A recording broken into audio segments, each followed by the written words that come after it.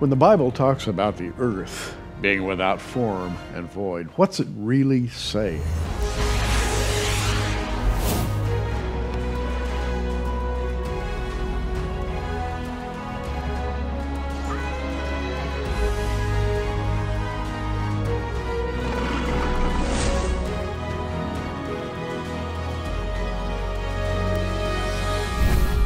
An interesting question, and here to discuss that question with us once again is Dr. Stephen E.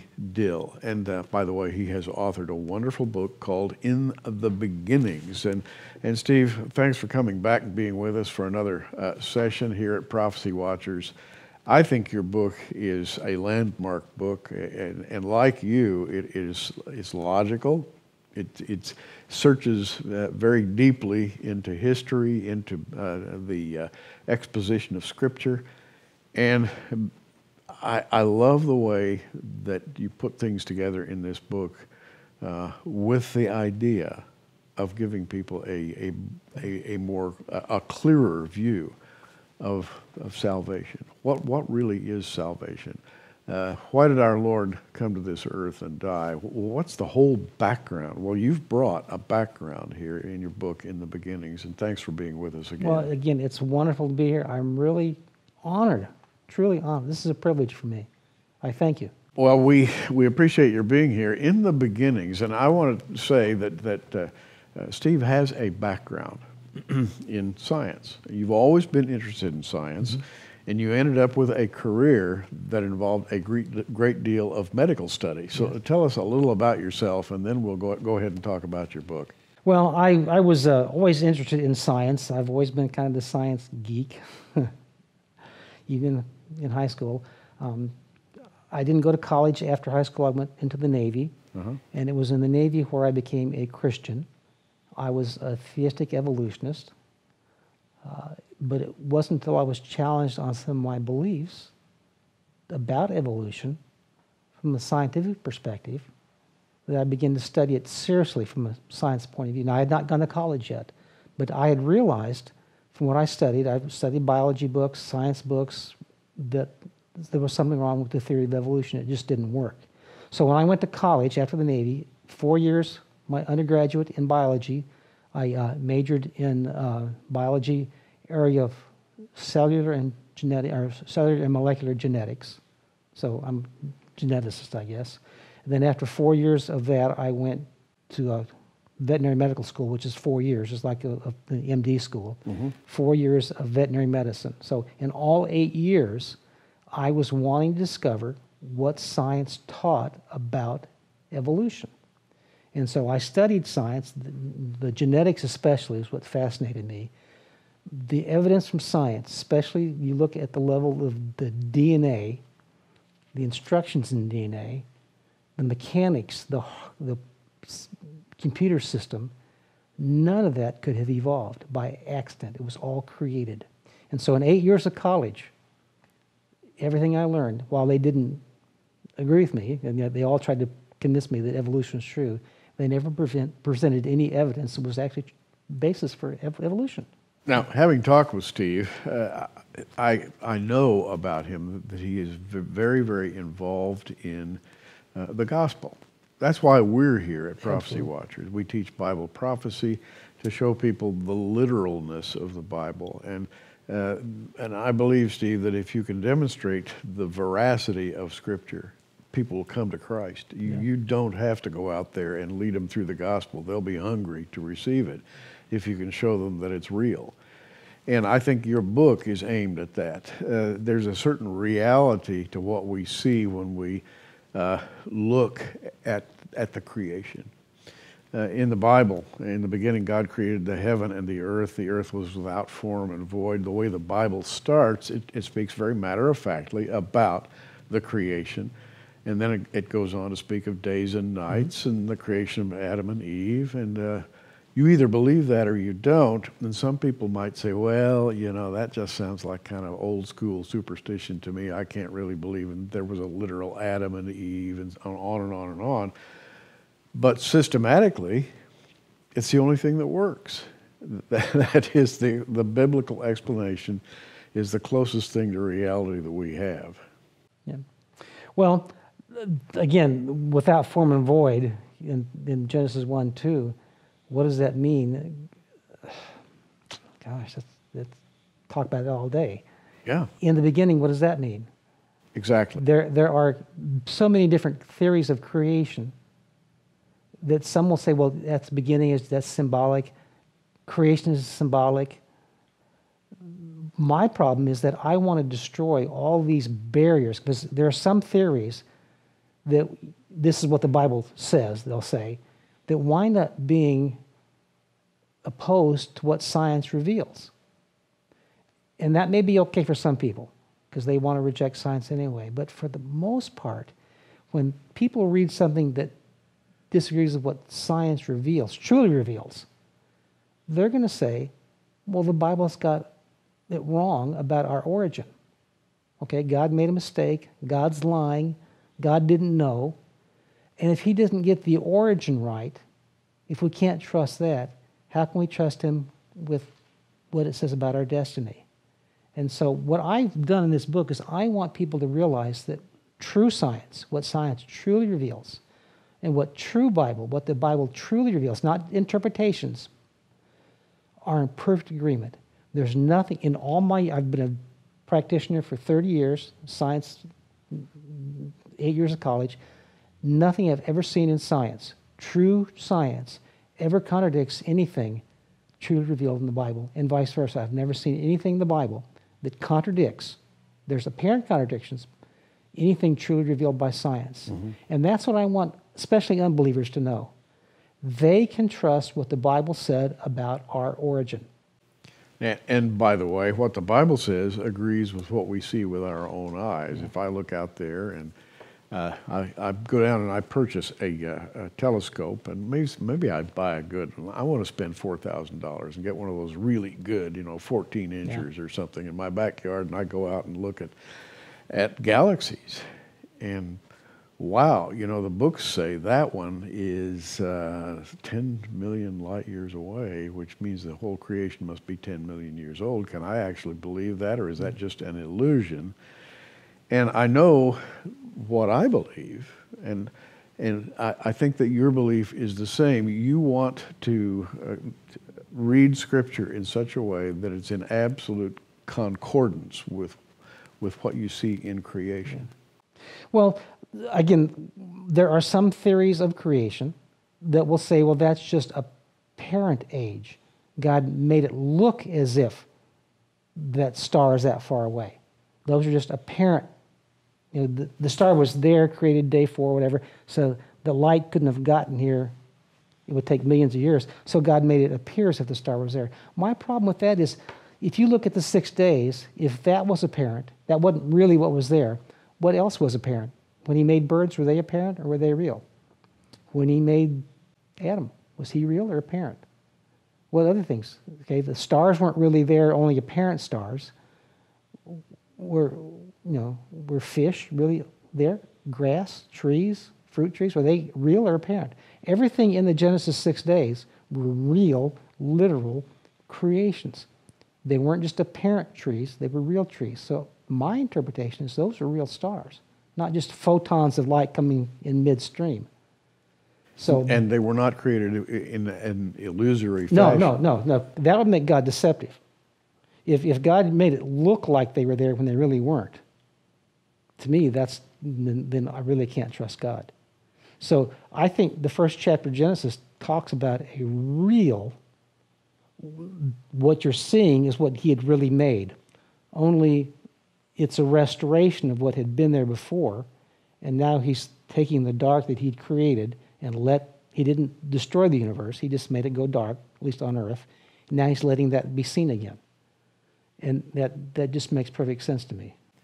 And when I think of creation, I think of John 1. In the beginning was the Word, and the Word was with God. The Word was God. And we learned that the Word took on human flesh, dwelt among us, and he became our Redeemer.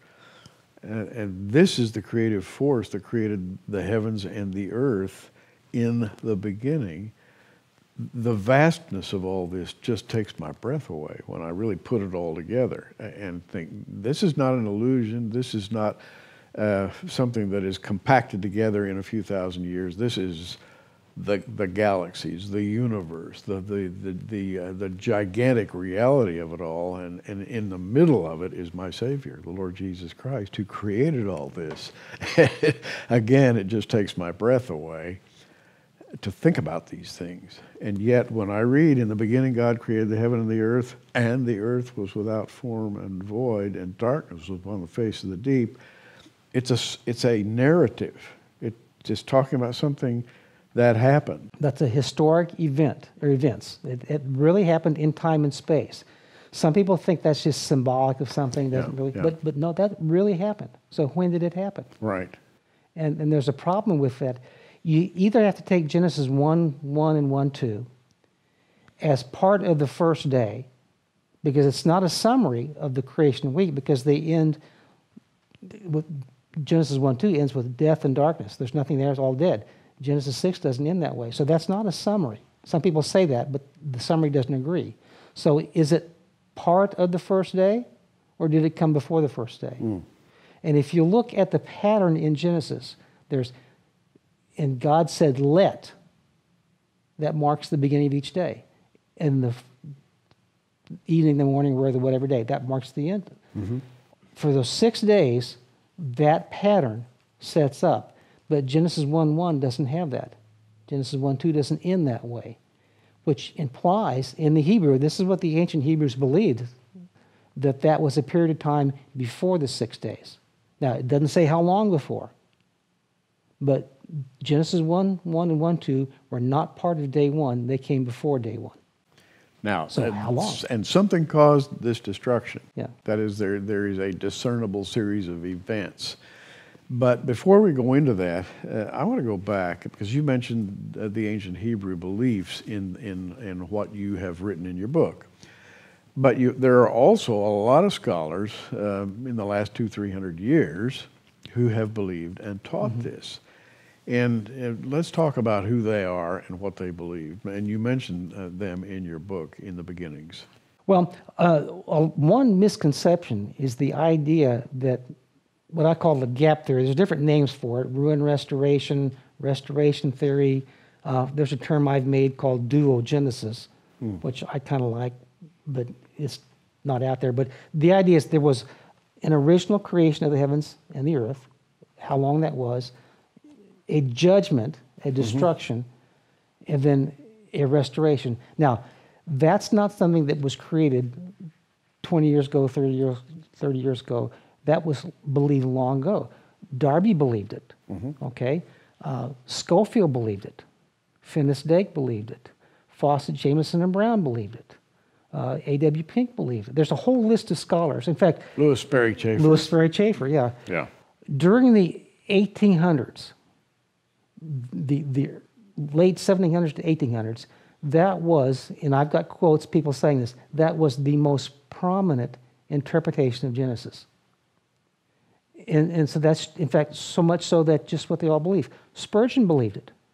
He gave a sermon on how the earth was destroyed and restored. Okay? So it's not a new theory. It's not something brand new. In fact, it's older than what's believed today in a lot of ways. So it wasn't new. This is not something I came up with. It's not something that Jack created. We're just going back to 100 years ago.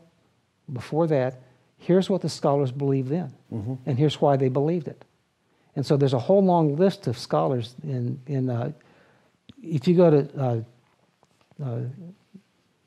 the book Without Form and Void by Arthur Custance, he lists about 80 scholars who believe this.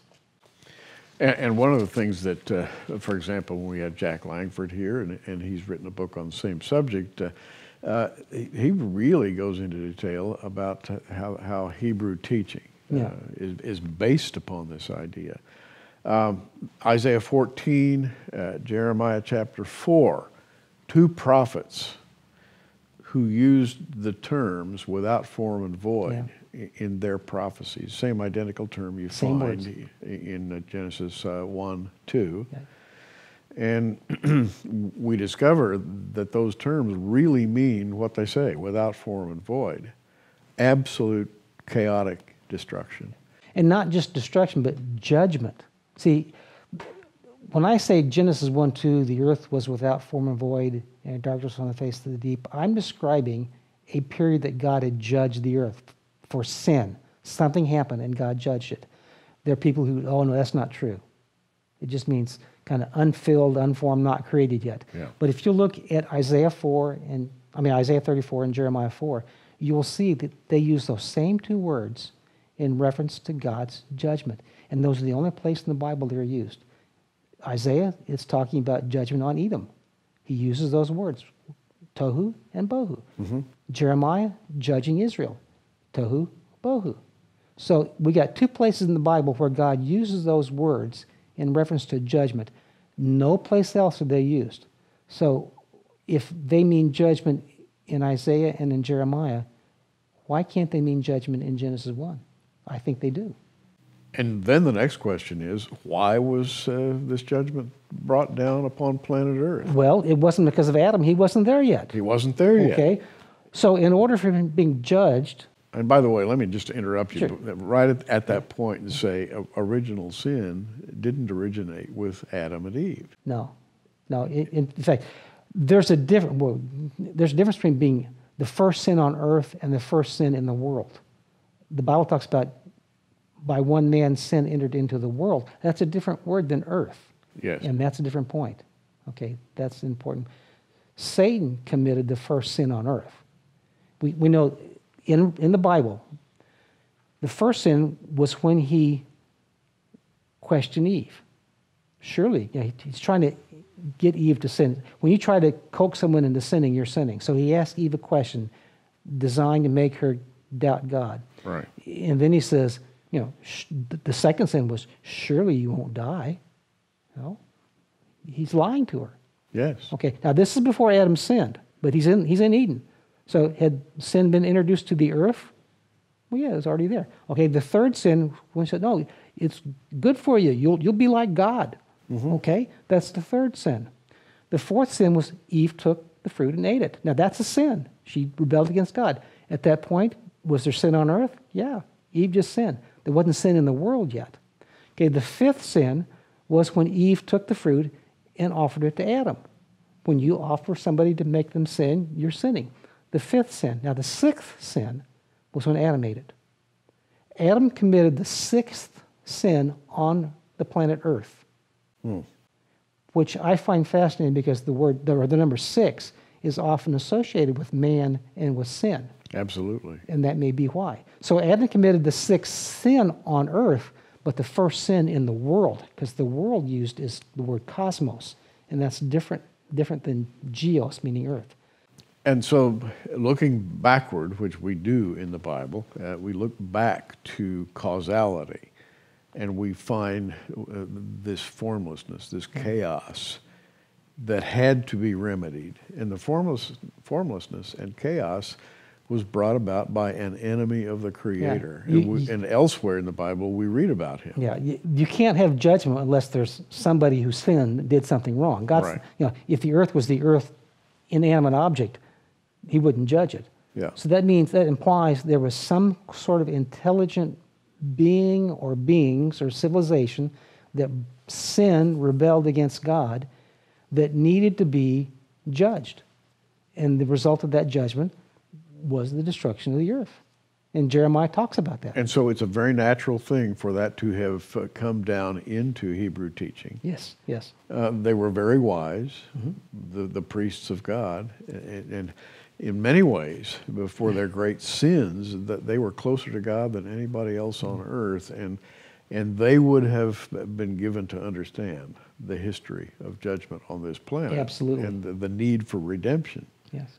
And so it became a part of their teaching. An very important point that many Christians forget is that how the Hebrews interpreted the Hebrew. See, the Bible is written in Hebrew.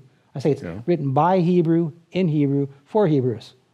So if you don't know the Hebrew language and culture, which I don't, it's hard for us to say this is what the Bible means. While they did not have the scientific knowledge we have, They had something we don't. They had perfect knowledge of the Hebrew language and culture. We've got professors in seminaries and argue about what this Hebrew word means and what that Hebrew word means and this Hebrew phrase. They wouldn't have argued. They'd know this is what it means. So how the ancient Hebrews interpreted Genesis ought to be a factor in how we interpret it.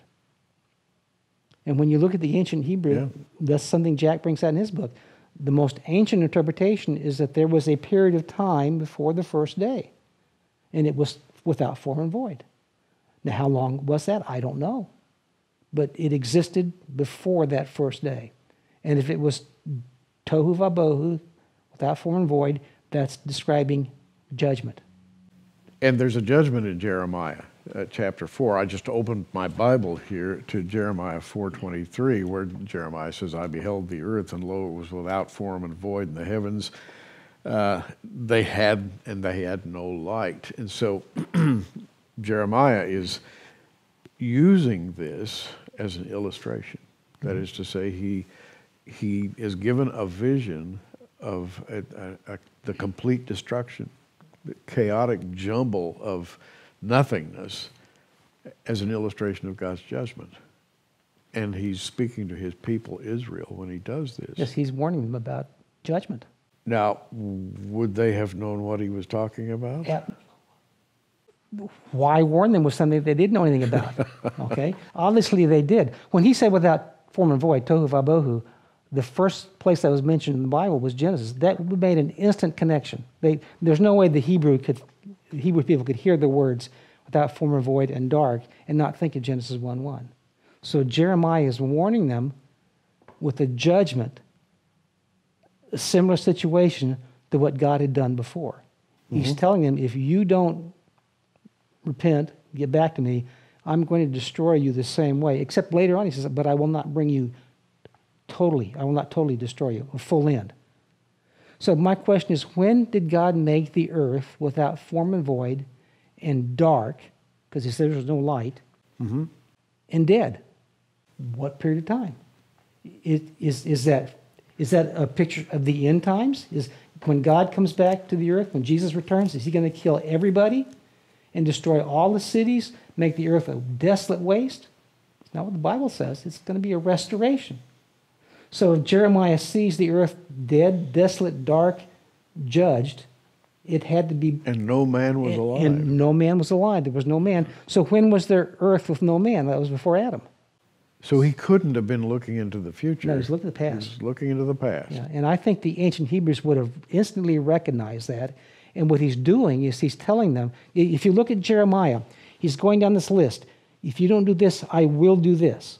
I will do that to you. I will do this. But at Jeremiah 4:23, he suddenly shifts tense. And the Hebrew has a different way of doing tense. It's now no longer what I will do in the past. Look what was, in the future, look what was in the past. This is what was. And he just I beheld and it was. I beheld and it was. There's a list of was. And then he goes back. That's a parenthesis. He's taking a parenthesis, warning about a past judgment. And then he goes on saying, I will do this. So he stops in his warning to Israel. Because now let me tell you what God's going to do. He's going to do to you what he did to the earth in the past. He's going to make you dead, desolate, ruined, dark, no man. He's going to destroy Israel, but he won't make a full end.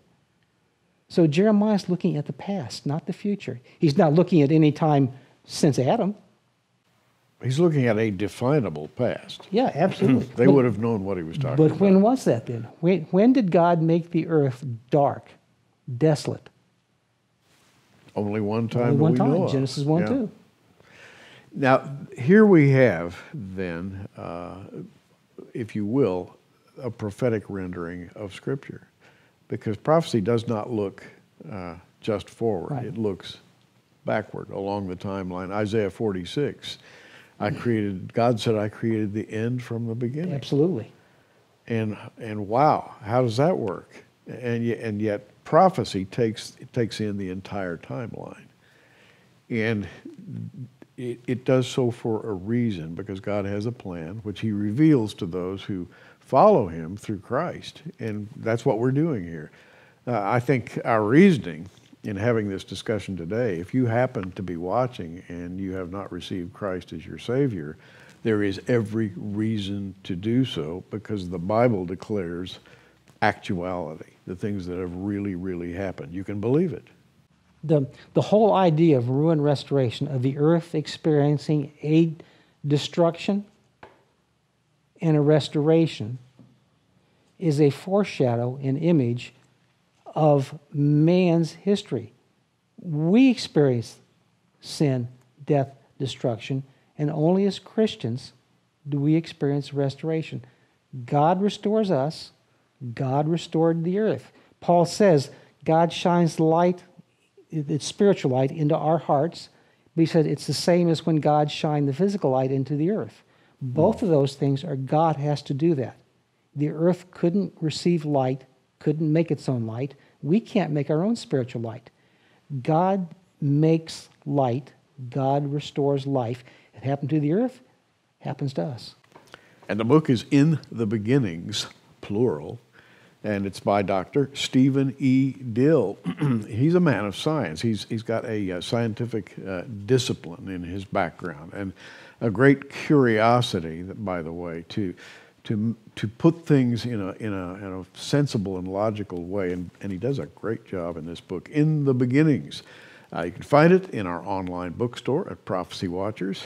Just click on the online bookstore, go down to Stephen E. Dill. And by the way, as we do, we're putting this offer into a package, and you'll find it in the online bookstore under the Ruin and Restoration package. You know, that's what actually happened. The earth was ruined and it was restored. Steve's book, along with Earth's Earliest Ages by G.H. Pember, and The Gap is Not a Theory by our good friend Jack Langford. These three books form the Ruin and Restoration package, and you can find them in the online bookstore at Prophecy Watchers. Click on it, scroll down, and you'll find the Ruin and Restoration package. We put it under that name because that's basically the subject. That's what we're talking about. By the way, you can call the 800 number on your screen right now, and you can order the Ruin and Restoration package. And believe me, once you begin to read about these things and see them click together in logical fashion, it's going to give you more respect for the entire process of redemption through Christ than you've ever had before. Well, I wish we had more time. We're just getting to the good part, and we have to quit. Steve, thanks for being with us. So much more I'd ask you. I've got questions from you. Well, you know, all I can say is keep writing, because the work you're doing is good, and we appreciate it. I thank you again for being here. He's Dr. Stephen E. Dill. You need to read his book, and we're giving you the opportunity to do so. I'm Gary Stearman. Hey, you keep watching. We are. Thanks for joining us on Prophecy Watchers. You can find us on the web at prophecywatchers.com. In the meantime, keep watching, everybody, and we'll see you soon.